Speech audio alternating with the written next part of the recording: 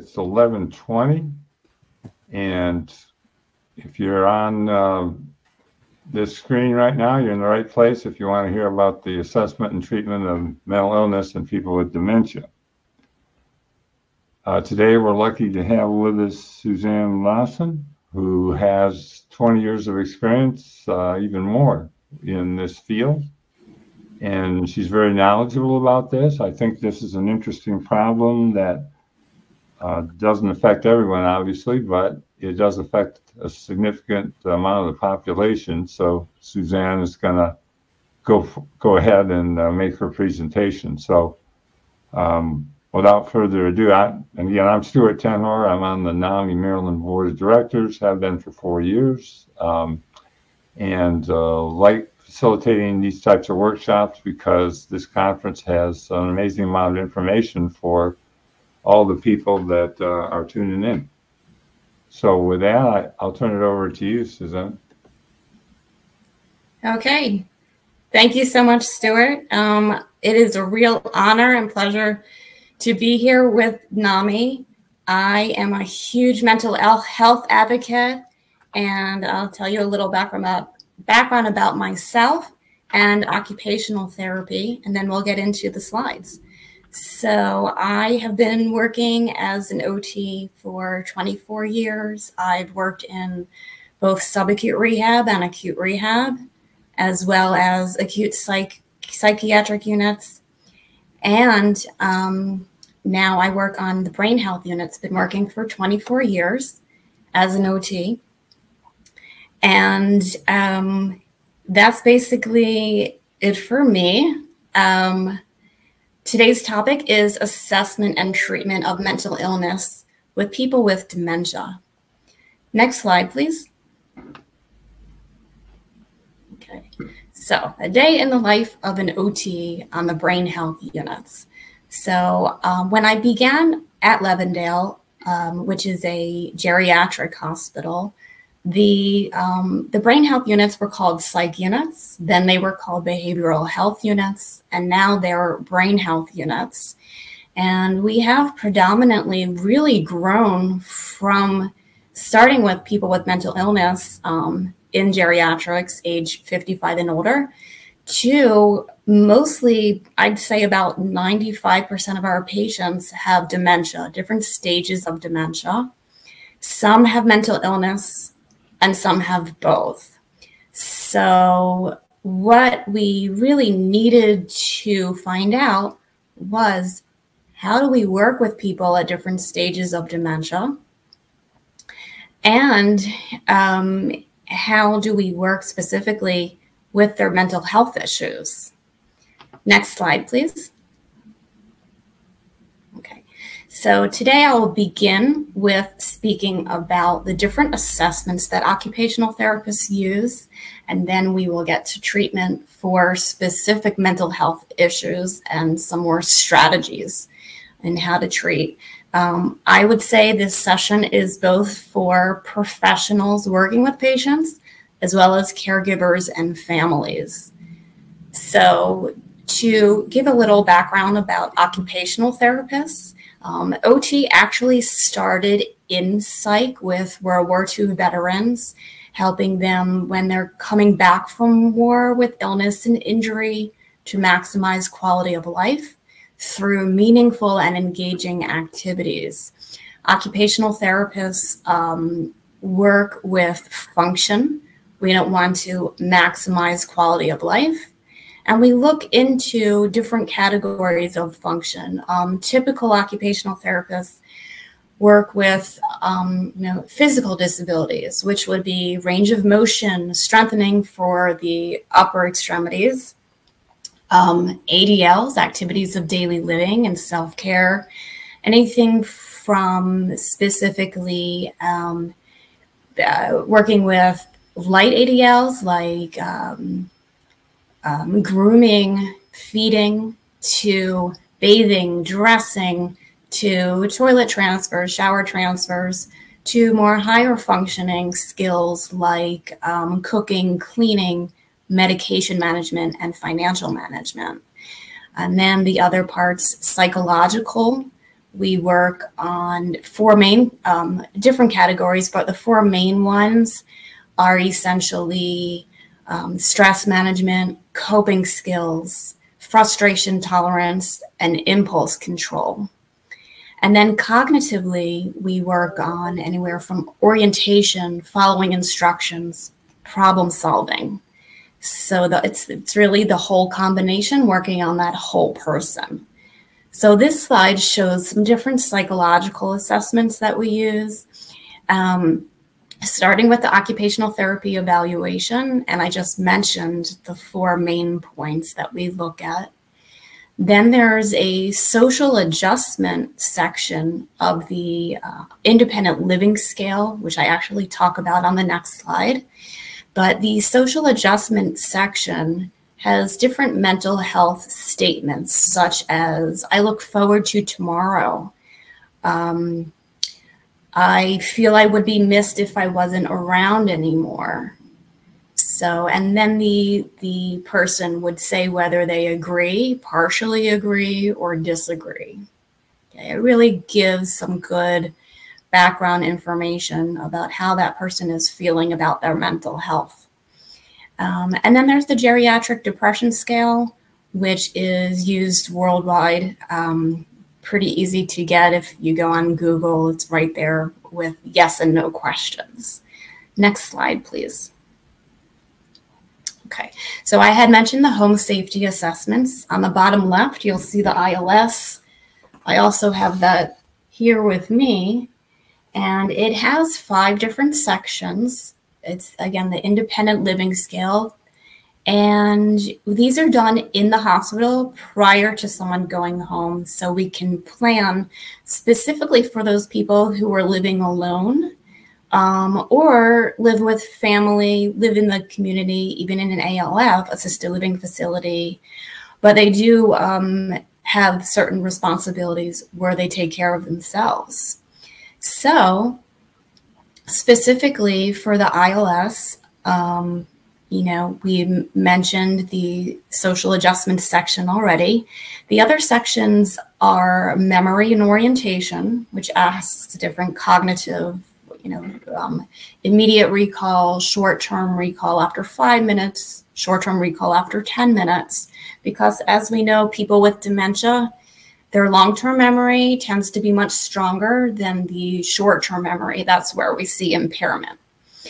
And the other sections are home management and health and safety. There's also a financial management section for those people who are responsible for their own finances. And it really has lots of math questions. Anything from keeping a checkbook, using subtraction, percentiles. I'll give you an example of some questions that oftentimes are challenging for people with specifically that they have maybe more concrete thinking than abstract thinking. And this is a question like, what are 2 precautions you can take when going out at night? And they may tell me, I don't go out at night. But I need an answer to this question in order to score, get a correct score. So I'll say, well, what if it was an emergency and you had to go out at night? And they may still say, I don't go out at night. I'll say, well, what if someone you know is going out at night? What are 2 precautions they can take? So really, really trying to work on an answer. But again, they will have difficulty with that. By the way, the ILS also has, an opportunity for partial correct answers. And I tell them they don't have to get everything correct to still do okay, because it has basically an average score. You can score in the low range, average range, or high range. Another question is, suppose a person got into a cab and said, take me to my daughter-in-law's. What's the problem with that request? So we know immediately they didn't provide an address. I'll see often my patients perseverate to the previous question. so they're not even answering that question. Or they may say, oh, that's nice, but they're going to see family. Or, oh, well, they need to make sure they have enough money to pay the taxi. But these are incorrect. It's not answering the question. Also on my list is the Texas Functional Living Scale, which is in the middle on the slide. That is a wonderful home safety assessment because it has a real large cognitive aspect. Also listed is home safety cards, which is on the right on that slide. This is real simple. They're different pictures of home situations, and the person's instructed to identify safe and unsafe safety hazards. So one picture is a woman who is about to sit on her couch with the crochet needle sticking up, and that, is obviously going to hurt when she sits. There's a picture of a young girl with marbles in front of her, small pieces, and no one supervising. Also unsafe. So those are some examples. And you could really, if I give them 15 cards, then I could get a percentage of which ones they get correct. Also, sometimes they'll guess and get it correct. But so I always ask them for what reason do you think this is safe? What reason do you think this is unsafe, to make sure they have the rationale and understand it. The MOCA and SLUMS are also excellent cognitive as well as safety assessments, which are widely used. Next slide, please.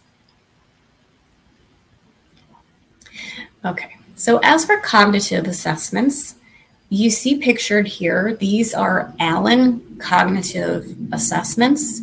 Claudia Allen is one of the founders of occupational therapy, and specifically starting with the Allen Cognitive Leather Lacing Screen, or ACLS.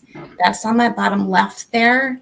It's a piece of leather, and the instructions are I will demonstrate 2 of the stitches and then have them do them one at a time. And the 3rd stitch, I ask them, see if you can do this stitch. Then if you have trouble, I'll show you. And what's amazing about these stitches is it gives a really it has validity and reliability as well.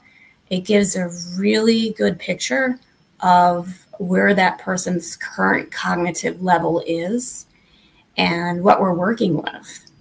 As for the ACL also, there's a very good, if you Google Allen Cognitive Leather, there's an excellent YouTube video of 2 graduate school occupational therapists doing the whole ACL. So you can see that as well. The bottom right is the ADM, or the Allen Diagnostic Module. And as you see, it's a placemat pattern. So what we do is show them, here's a placemat pattern. Now here's a blank placemat and large colored shapes. What I'd like you to do is to duplicate or copy this pattern on your placemat and make sure they look the same.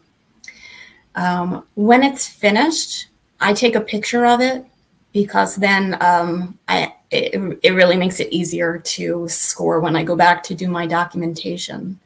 I will mention too that the Allen Cognitive Leather Lacing and the Allen Diagnostic Module should correlate to the same level. So what am I talking about levels here? So the Allen levels are specific numbered scores, which we get from doing assessments. And that number, when I look it up, that number shows exactly what the person's abilities are at that cognitive level. So it gives really good information. The Allen also correlates with the GDS, or Global Deterioration Scale, which people who work in psychology may be more familiar with. So some other ways that we do assessments are skilled interventions during self-care. So this would be really observing someone during their activities of daily living. And I'll give the example, which I love, is brushing teeth. So say someone's, we go into the bathroom, I set them up with their toothbrush and toothpaste, and I'll start with verbal cues and say, brush your teeth. If nothing happens, then I move on to visual cues. So I'll put the toothpaste on the toothbrush and say, brush your teeth. If nothing happens, then I move on to tactile cues. I'll put the toothbrush with the toothpaste in their hand and guide them tactily to their mouth. Sometimes they'll take over then and brush their teeth. Sometimes I'll see them brush just one side of their mouth. Sometimes I'll see them try to brush their hair with the toothbrush. But this gives really wonderful information of where the person needs cues, okay? Because you can easily look at someone and say, oh, they're dependent on brushing their teeth. They can't do it. But if we take a further look, we can discover, like a detective really, where they need cues and what they can do themselves in order to keep these skills and maximize their function. And finally, on the bottom, it says informal cognitive assessments during therapeutic activity. Okay, so that's another one that we will do. It could include therapeutic activity, like doing, putting colored clothespins on clothes bars, colored rings on a rainbow arc. So these are common. If you've seen these, you know that's OT. They're very common modalities, as well as through a puzzle. For example, Melissa and Doug has really wonderful wooden puzzles. I think they're also used in pediatrics as well. And there are similarities. We will get to that. So it will be to, duplicate a pattern, whether on a template, like a butterfly, or to duplicate in a vertical plane, give them pictures of colored shapes, blue, square, yellow, circle, and have them duplicate it. So with all that information, next slide, please. With all that information, the occupational therapists are able to find the just right challenge, and we're able to find within a week to 2 weeks time period where this person is currently with their cognition. So as you see on this page, hopefully you can see, it's called a cognitive training guide. And this is what the OTs will create, again, after a week to 2 weeks of working with that person. And it shows where their current cognitive level is. And we list here too, their matching functional abilities. So it's very easy to look at someone and say what they can't do, but it takes more research and time to find what can they do. And that's what we want to work with. So this list, first it has an introduction to the Allen levels and what that means. And then it has the patient's abilities, the person's abilities, suggested activities, and learning strategies at their specific cognitive level. And we will share this with predominantly families through email or when they come to visit, which fortunately now we have visitors back at the hospital. It's awesome. It makes such a difference to have families come in. And we'll also share it with staff, caregivers, staff, as they're open to learning about it. Because it is, I'm telling you, it's a real eye-opener. Next slide, please. Okay, so getting into more of the mental health here. Some interesting facts I found on people with dementia. Depression is more common in people with vascular dementia because they're more aware of their condition, as well as Parkinson's disease dementia. Depression can be diagnosed in any stage of dementia. It can also wax and wane. Someone may start with dementia, and then as they, go from mild to moderate to severe dementia, it may disappear. They may not have it anymore.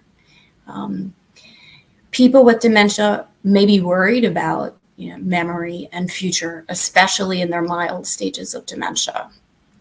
In general, older people with depression, as compared with younger, may have more agitation, anxiety, and physical symptoms like aches and pains, chronic pain. Anxiety, I found, is more common in people with vascular or frontotemporal dementia, much more than Alzheimer's disease. And by the way, getting into the next slides, I found the most research I did, I found information on Alzheimer's disease. Next slide, please. Some facts about depression and dementia. Depression is very common in the early and middle stages of Alzheimer's disease. Experts say at least 40% of people with Alzheimer's also suffer from depression. So this is huge. Identifying depression in someone with Alzheimer's may be difficult and challenging because some of the symptoms of dementia can also come from, depression. People with Alzheimer's disease have a reduced level of the stress hormone, corticotrophin releasing factor, CRF, which is very interesting. They have less of that stress hormone. Next slide, please. So some common symptoms of both depression and dementia: apathy, lack of caring, loss of interest in activities and hobbies, social withdrawal, which could lead to isolation, trouble concentrating. And oftentimes when, over the years I do individual therapy as well as group therapy, I've had a number of people say with depression, say that they are worried that they're losing their memory and that they have dementia because it's the same symptom.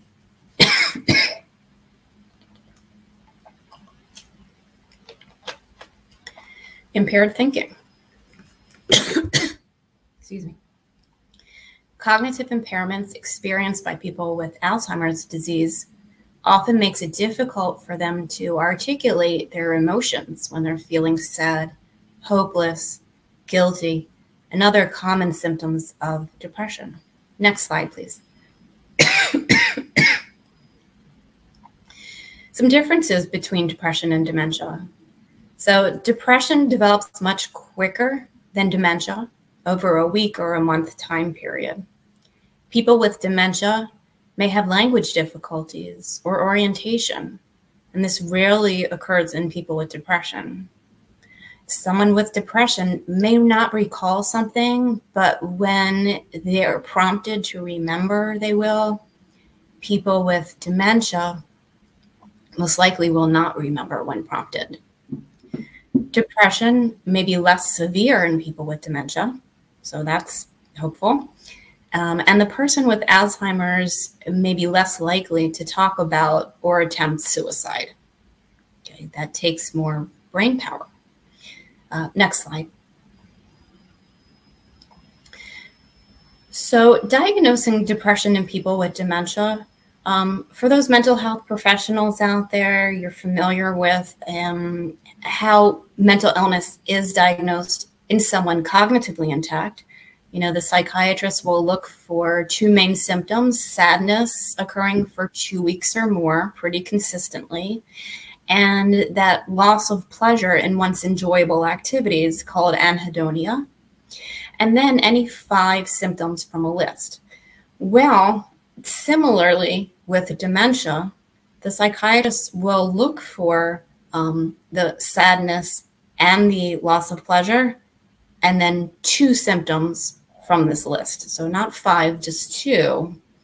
And the list includes social isolation or withdrawal, disruption in appetite that's not related to another medical condition, as well as disruption in sleep, agitation or slowed behavior, irritability, fatigue or loss of energy, feelings of worthlessness or hopelessness, or inappropriate or excessive guilt, and recurrent thoughts of death, suicide plans, or a suicide attempt.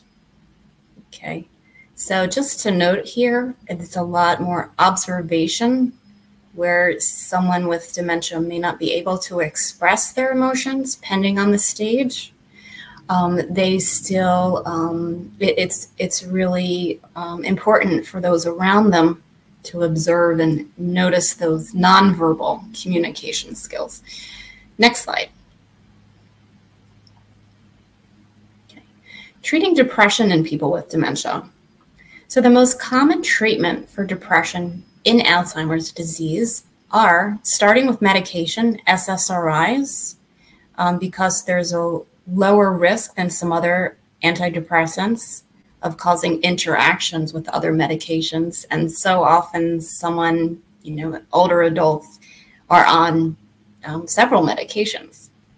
Counseling, gradual reconnection to activities and people that bring happiness. Simply telling the person with Alzheimer's to cheer up or snap out of it won't work, just like it doesn't work with people who are cognitively intact. Depression doesn't get treated that way.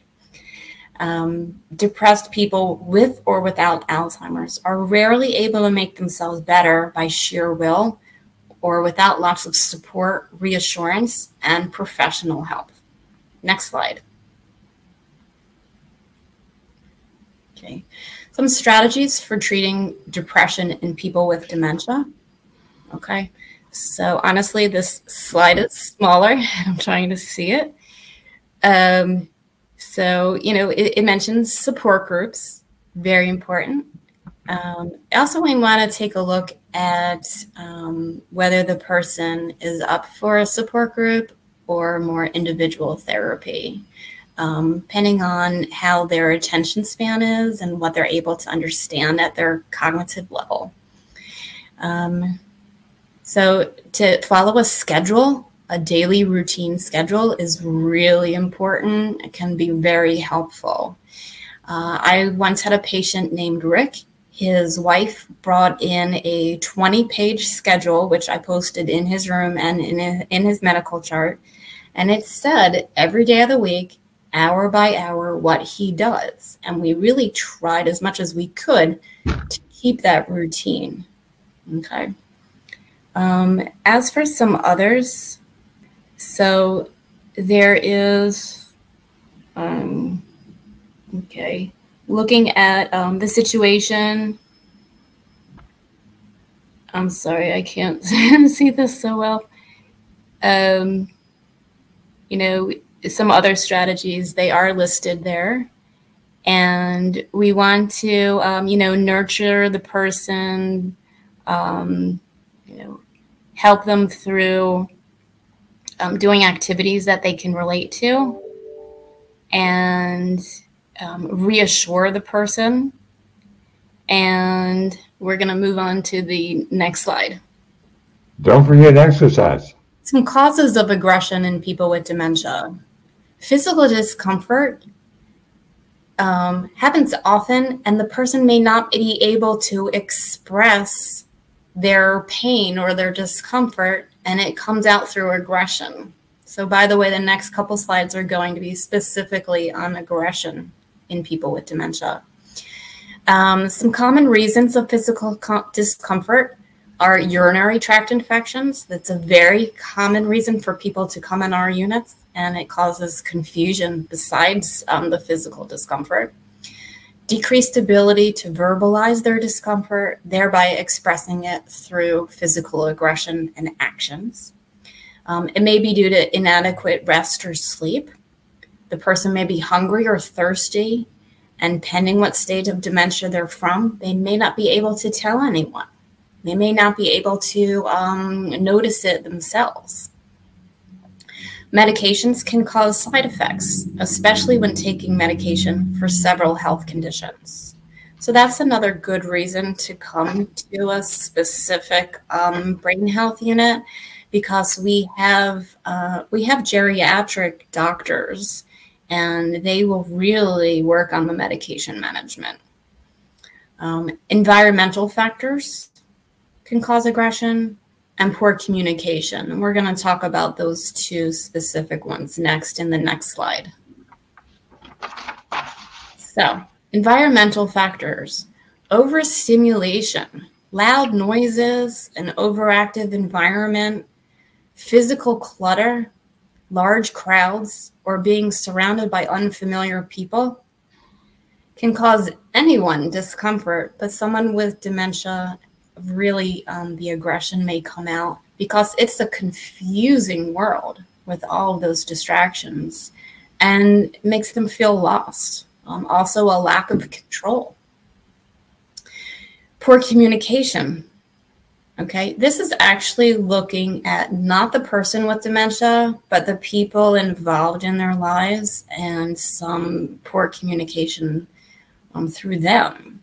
So some things we want to take a look at when we're speaking and communicating with people with dementia is, are your instructions simple and easy to understand? We want to use simple, clear, concise language, no extra words, because that makes it more confusing. Are you asking too many questions or making too many statements at once? Too much information.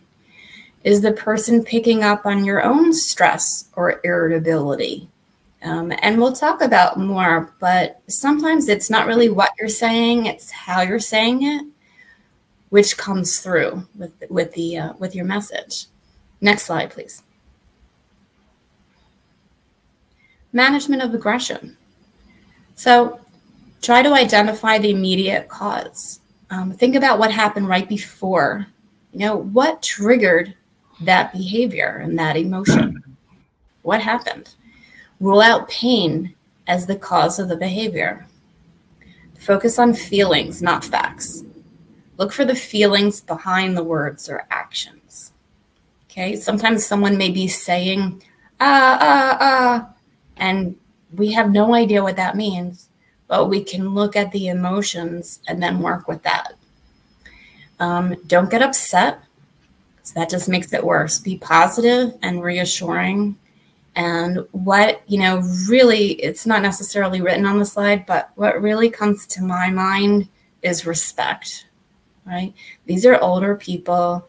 They've lived these tremendous lives, tons of experiences. And when we respect them, they know it, they feel it. And that's, even if they don't understand what's happening in the world, they still have their emotions. They're still human. They still have feelings. And that's what we can work with. Limit distractions. Examine the person's surroundings and adapt them to avoid similar situations. Try a relaxing activity. Music, massage, or exercise can be calming. And you'll see that I'm going to mention exercise in some more slides, more specifically. I do want to mention too, television is actually distracting. Once someone gets to a moderate and definitely severe stage of dementia, a television becomes just noisy sound and distracting lights. So really what's better is music. Next slide. Some more ways to manage aggression. Shift the focus to another activity.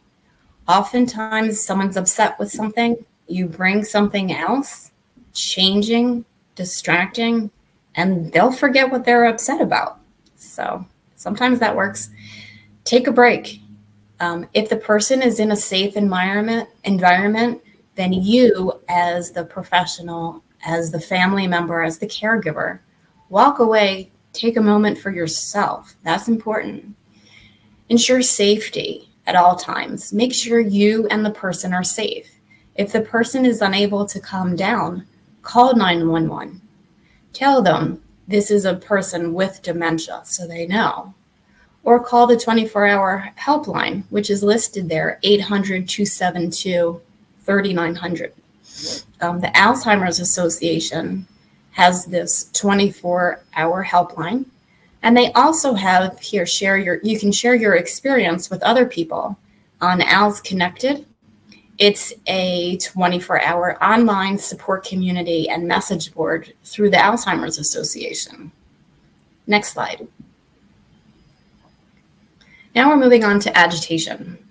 It's interesting, when I was researching anxiety, it came up more with the word agitation. So we'll go with that. It's more general.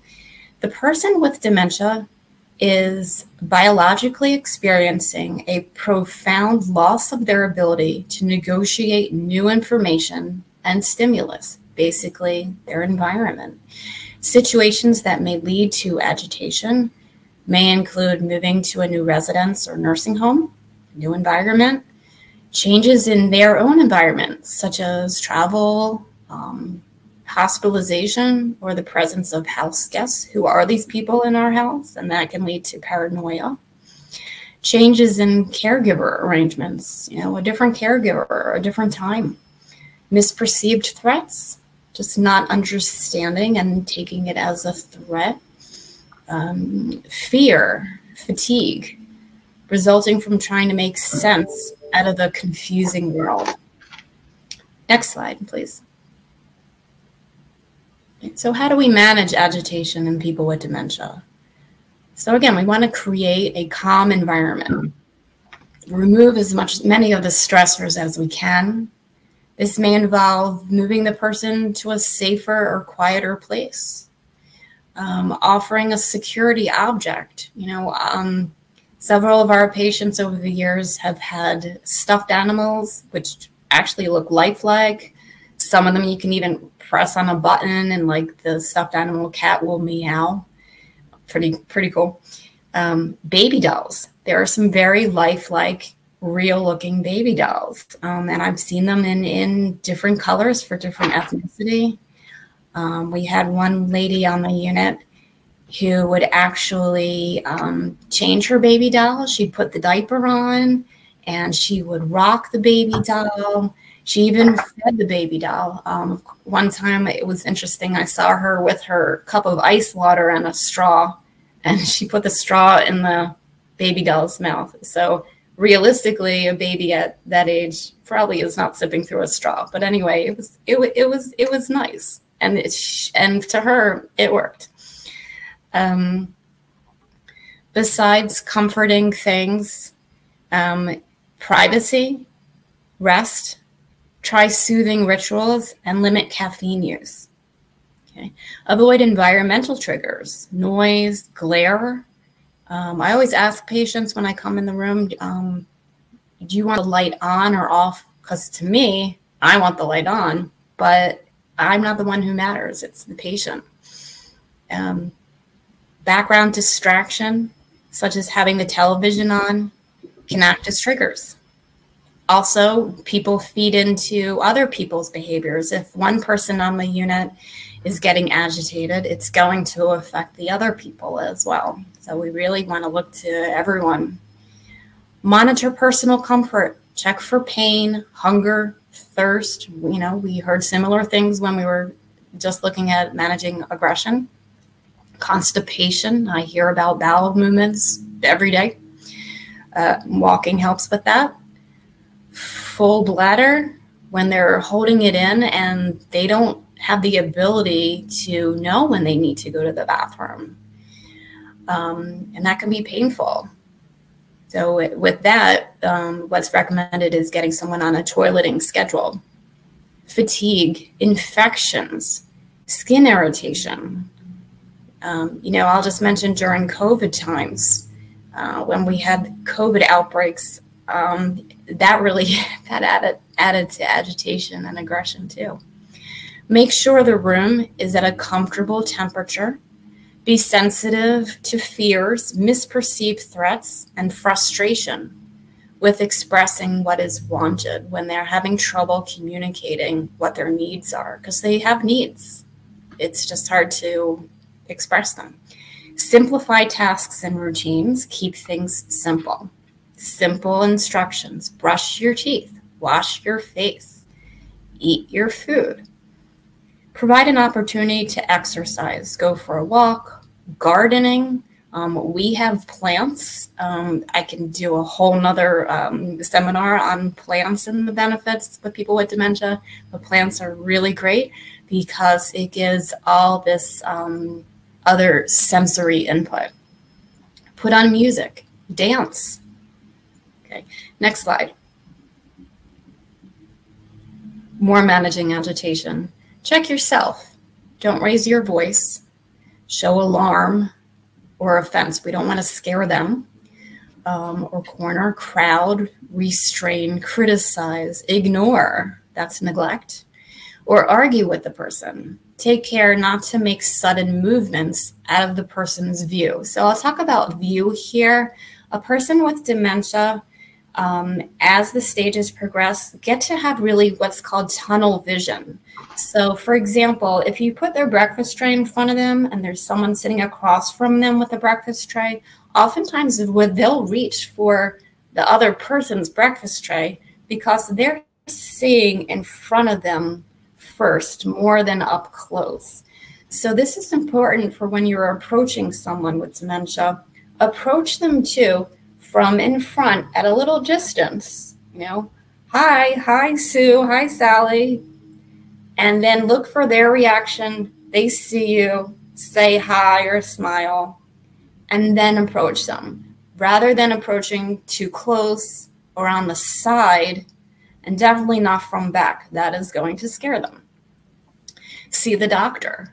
And I'll say too here, knowing just from personal experience and a family member with dementia, pretty recently, having the right doctor is key. And I highly recommend, again, I'm not a doctor, but I highly recommend having a geriatric doctor, a gerontologist, a geriatrician, as well as a geriatric psychologist, because these are people who are specifically knowledgeable of geriatric needs.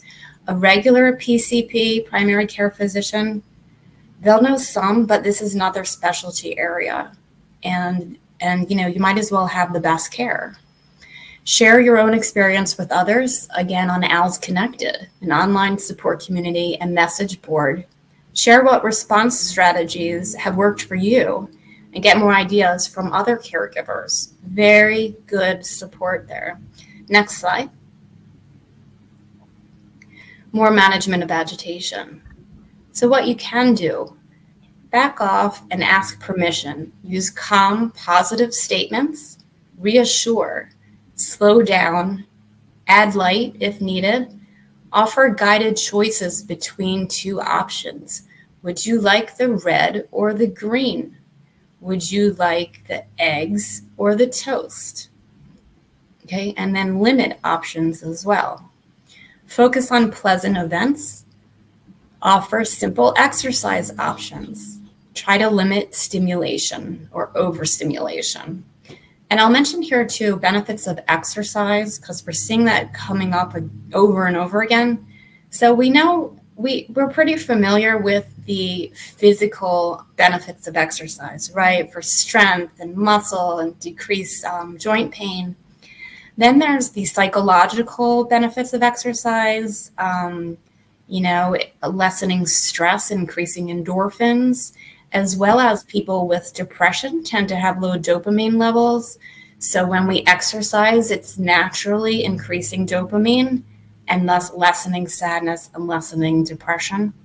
And I'm going to move on to cognitive benefits of exercise.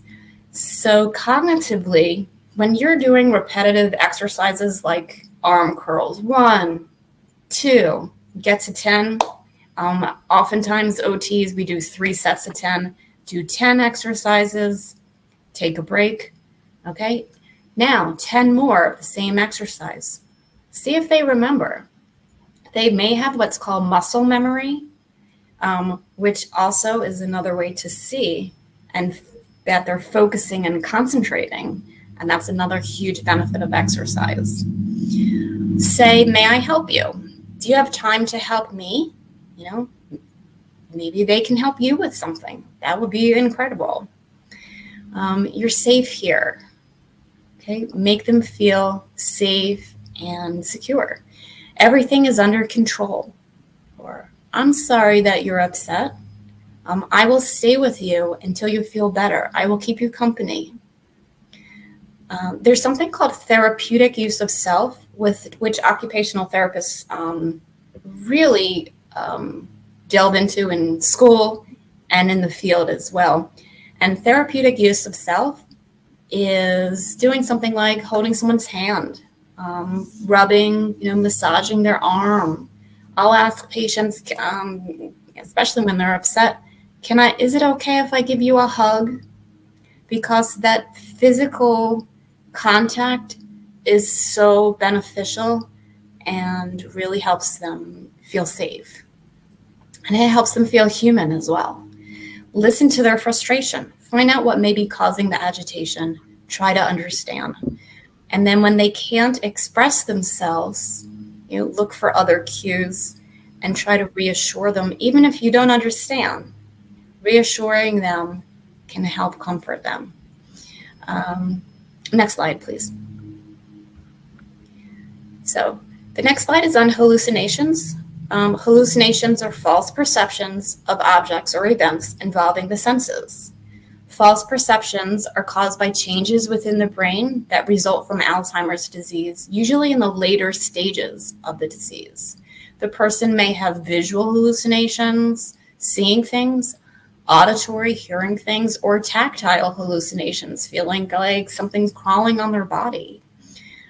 Here's listed other causes of hallucinations, which may or not be related to dementia: schizophrenia, kidney or bladder infections, dehydration, intense pain, alcohol or drug abuse, eyesight or hearing problems, and medications. And I will mention too, oftentimes when people come in the hospital, they don't have their glasses, they don't have their hearing aids, or when they do, they'll say, well, I have glasses, but they don't help me. Or the hearing aid, it doesn't really work for them anymore. I have a patient now who is having hallucinations. It's interesting, the family noticed them after the COVID vaccine, and some of the family members made an assumption that the vaccine caused hallucinations. I have my doubts with that, but again, I'm not diagnosing. However, once the patient was on the unit and I've done more cognitive assessments, and as well as the psychiatrist, she does now have a diagnosis of dementia. And she'll be, the other day she was saying, oh, hey, kitty, oh, what a cute cat. And, or look at that little child, look at that child on the floor. She thought the Purell soap dispenser was a telephone. And again, the way I look at this is function. If the hallucination are disrupting their way of life versus they're still functional. It's interesting, this person too, she is aware that she's having hallucinations, and she'll tell people, well, actually yesterday I worked with her. She told someone, yeah, the COVID, when I had COVID, that caused hallucinations. So that's her perception. Again, the family was saying it was from the vaccine, but she does have a diagnosis of dementia. Moving on, antipsychotic medications can be effective in some situations, and that's what this lady is on as well. Next screen, please. Okay. Implications of mental health on people with dementia. So cognitive changes are common among people with mental illness, such as schizophrenia and bipolar disorder. Those mental illnesses can also increase people's risk of developing dementia for the following reasons. And I actually got this from Dr. Leah Richmond Rackert, an assistant professor in the Department of Psychology at the University of Michigan, where she found shared genetics, as well as brain vulnerability that shows up as mental health problems earlier in life, often develops into dementia later in life. So some things to be aware of. Next slide, please. So how do we help someone with mental health issues and dementia? Okay, when someone has dementia, they need reassurance so they're still valued, and that they know that their feelings matter and that they matter and that they're still alive and cared about. Freedom from as much external stress as possible. We really want to limit the stress as much as we can. Appropriate activities and stimulation to help them remain alert and motivated for as long as possible. And that's where those cognitive assessments I talked about in the beginning really come in handy to find what can this person functionally do, and then we can find the right activities for them.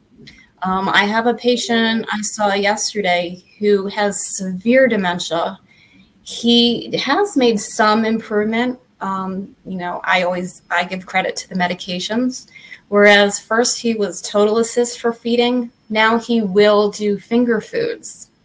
And what's important to note too is in life, as it's the skills that you develop as a baby and a toddler and a young adult, those first skills that you develop are the last skills that you lose. So they're the ones that stay. So even when someone may forget how to dress, they may forget how to walk, feeding is one that stays the longest. So as they progress with dementia, they may forget how to use a fork or utensil. I've seen people try to use a straw to eat their scrambled eggs. I can't do that. No, we want to give them the right utensil. And when they can't use the utensil, finger foods, let them eat with their hands. It's okay. Rather than feeding them, it's still functional. So I was telling you about my patient yesterday. Now he's up to finger foods, and he can feed himself on days when he is awake and functioning. Every day is different. But yesterday too, I took a ball. So someone with the later stages of dementia, they respond well to sensory stimulation. So this could be, you know, holding a stuffed animal, listening to music. I have like light up sticks and really funky stuff, honestly. Balls with little balls inside that make noises and squeeze. And a ball, we have large theraballs in the gym. It has spikes on it. My patient yesterday, someone else said, oh, that ball has pimples on it. However you describe it.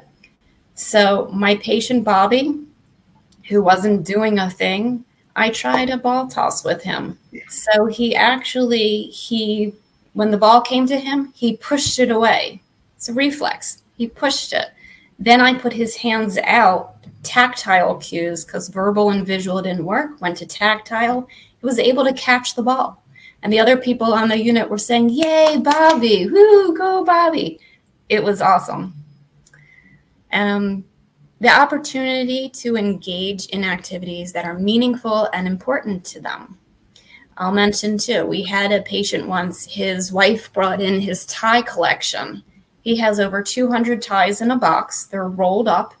And what does he do during the day? He will unroll the ties and roll them. This takes some time, and he'll do it a couple of times throughout the day. This is meaningful activity for him, and it's functional.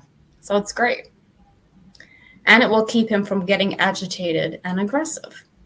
I had another person, his wife set up, he worked in construction or with tools, something physical, and during his career, and his wife set up their garage as a tool shop, and she bought children's safe tools, and every morning she would give him a lunch, a brown bag lunch, take along to work.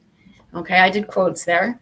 And he would say, okay, bye, dear. He'd go into the garage and he would work with whatever tools were there doing things and then take his lunch break. Sometimes his wife joins him for his lunch break. But these are really creative, engaging, meaningful activities, keeping the person functional and accomplishing something huge.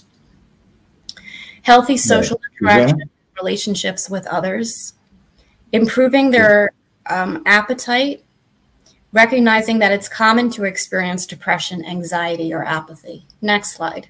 Suzanne, can you hear me? Some more strategies for treating people with dementia and mental illness. Introduce yourself, build rapport. It may take more than one day. Use clear and concise language. Approach person from the front. We talked about finding a quiet and nobody can hear person up at a table or the bathroom for self-care. The environment will give them cues as well. Provide the necessary cues, and whether they're intermittent or constant cues. Consider attention span. Oftentimes I'll work with a patient for 10 minutes and then they're done. And then I'll go on to another patient and come back to them later after they've had a rest break. Make certain the person's comfortable. Next slide.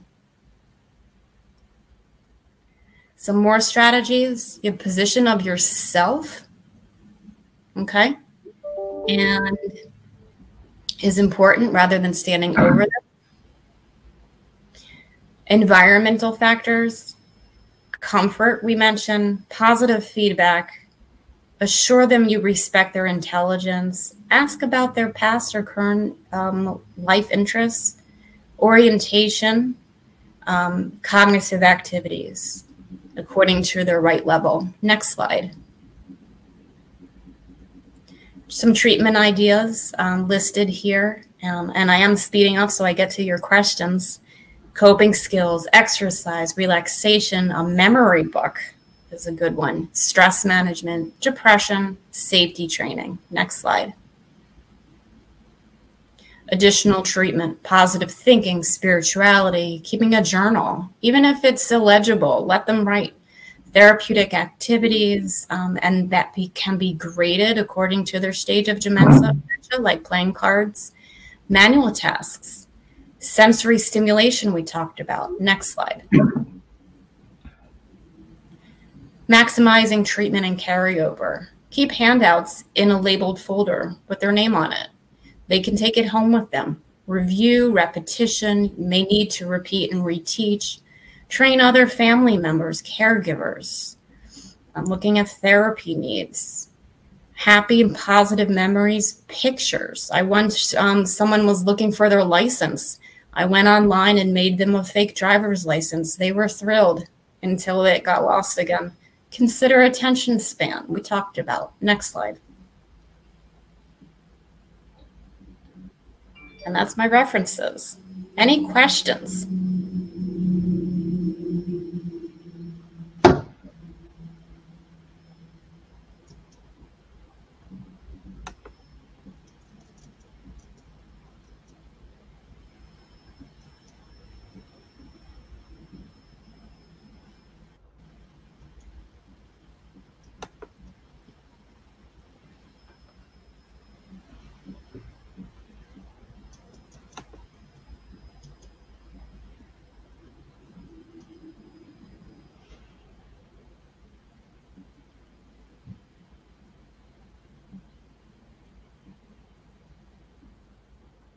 So I see here, are social workers involved in this process? Absolutely. I have social workers I work closely with, especially when I'm doing a home safety assessment. And sometimes they'll too ask me to call the family and explain the results.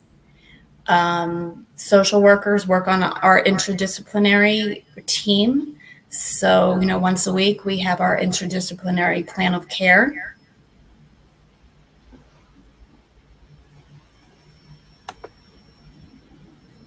Okay, so yeah, we work very closely with social workers. Even their office is right next to the rehab gym. Any other questions?